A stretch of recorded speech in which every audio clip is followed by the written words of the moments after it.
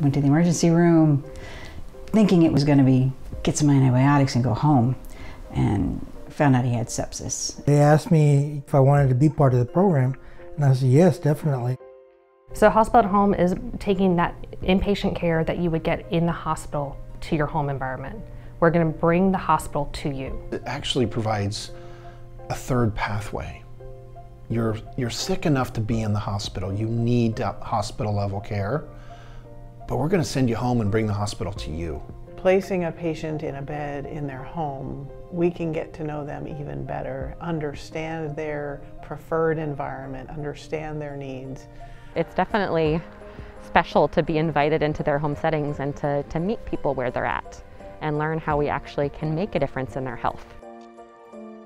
You're also going to have an iPad, so you're going to be taught the technology not only in the hospital but reiterated at the home environment. They're promptly seen by one of our field nurses who will finish the teaching, show them how the tablet works. And it's really a program that I would refer to as high-tech and high-touch. So it doesn't overly rely on the technology, but it leverages appropriate technology to keep the patient safe at home. Had he been hospitalized in the hospital and not the hospital home, I wouldn't have been able to see him for the next 4 days. Although he would have gotten excellent care, because we've never had anything but that from Providence. Being apart makes the healing that much harder.